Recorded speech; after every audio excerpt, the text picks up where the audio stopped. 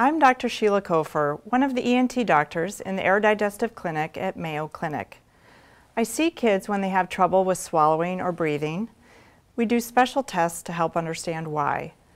One of those tests is called a FEES, or Fiber Optic Endoscopic Evaluation of Swallowing.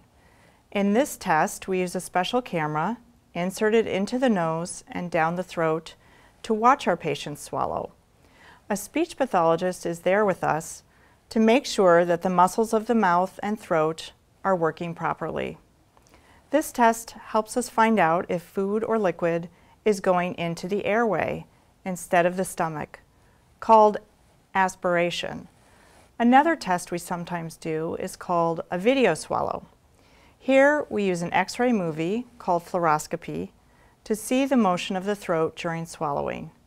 This is another way we can check for aspiration and know what type of food and in what position is safest for our patients to swallow.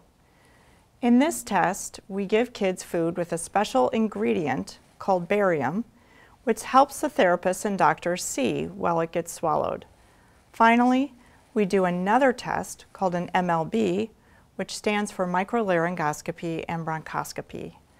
For this test, we look at the airway using a special camera that fits into the back of the larynx, or voice box, and bronchi, which are the breathing tubes that connect to the lungs.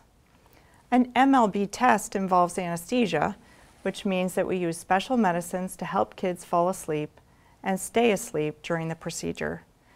We keep them safe with the help of a pediatric anesthesiologist, another member of our team.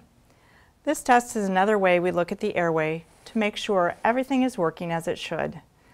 At the end of all these tests, we talk together as a group of doctors, nurses, and therapists.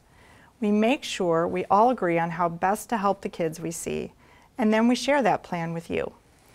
Our patients and their families are incredibly important to us, and we take care of each patient with as much personal attention as we possibly can.